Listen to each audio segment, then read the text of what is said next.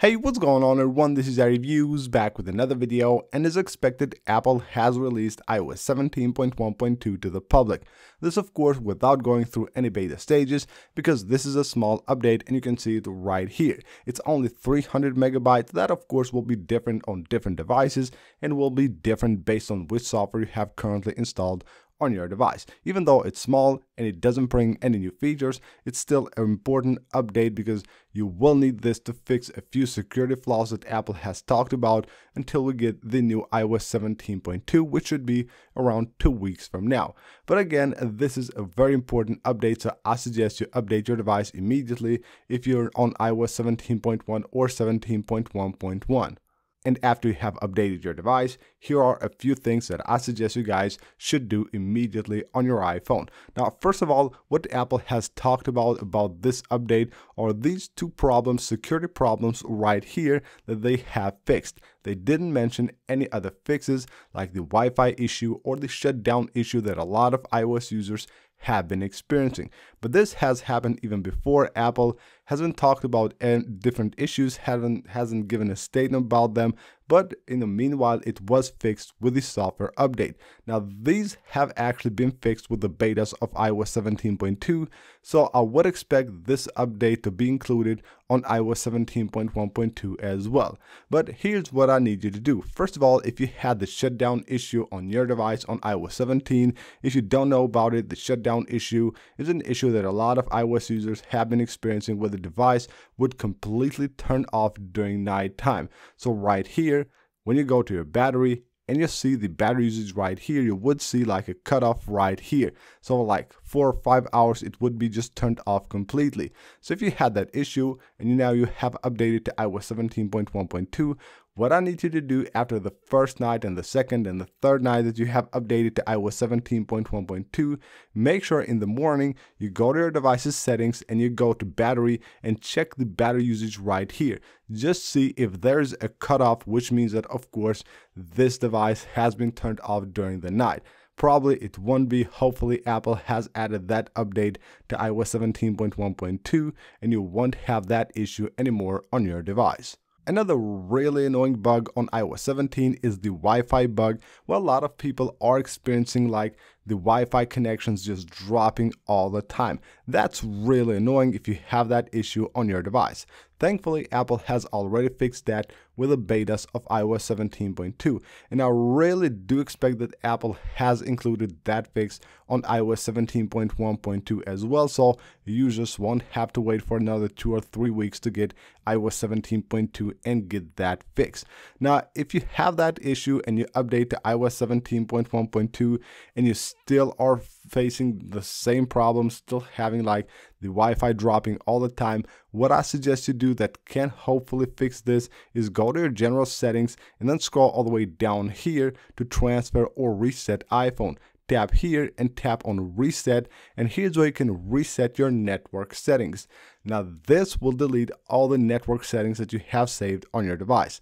All the Wi-Fi passwords that you have saved on your device will completely be erased from your device, and all the different configurations that you have set for your networks will actually be deleted. But this is the only way to basically try to fix the Wi-Fi problem. Even if Apple has fixed it with iOS 17.1.2, it might still not work until you do this. Again, you will lose all the saved Wi-Fi passwords, but if you're having the issue, that's the only way to do it. Now, the next thing I suggest you do when updating to iOS 17.1.2 or anytime you update to any other iOS version is check your battery health, and this is actually really important.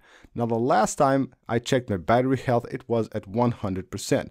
Now when I go here, you can see it's still at 100%, but yours might be different. A lot of times you won't see the battery health dropping here until you update your device.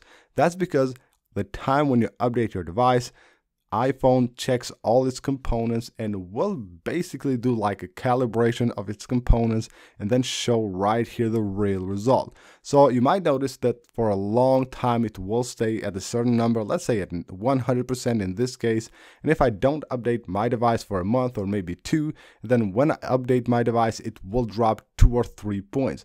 And that's really important to know, because if you, let's say, had your battery health at around 81 or 82% before updating, when you update, it might drop under 80%, which means that your device is performing not good at all because it needs to have the battery changed. So you might want to have to check that. So go ahead and check the battery health and see if it's still above 80%. Another thing you should check under settings is the carrier updates. Now, to check for a carrier update, all you have to do is go to your settings, go to general, and then go to the about section right here. And if there is an update for your carrier, it will pop up right there on the screen, just like a normal pop-up that you get on iOS. That's really important, of course. If you want to get the best service from your carrier, you always need to update your carrier, and the carrier updates always show after you have updated your device. Of course, all you have to do again is go to your settings, go to the general, and then just go into the about section for a couple of seconds, and if you have an update, it will show right there. And what's really important is, of course, that you update your apps all the time. Make sure you always update your apps, especially when you have updated your device to a new iOS version. A lot of times when a new iOS version is out, also devs will work on an update for their app. So in the next day or two, you will probably see a lot of updates from the apps that you have installed on your iPhone. So make sure you go ahead and update all of them. Now, the easy way to do that is, of course, from your settings, simply head on to the App Store settings and just choose here the automatic updates, enable it right here, so you don't have to worry about app updates. They will be updated all the time when a new version is out.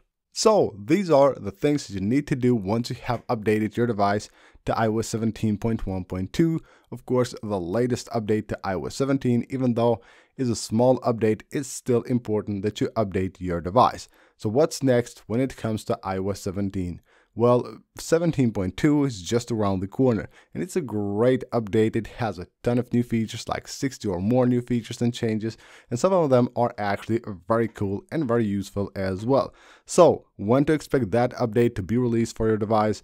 Well, most likely in the next week we will see another beta. The last beta had a build number that ends with a B, which means that we're getting another update probably this week ending with an A, and then the RC version, and then the final release. Now, there are two different things that can happen right here.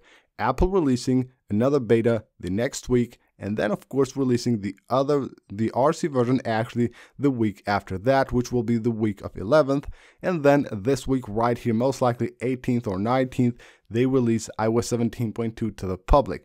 But there might be another scenario where Apple actually releases the next beta maybe on Monday, and then the RC version towards the end of the week, and then on the 11th or the 12th, they would release iOS 17.2 to the public.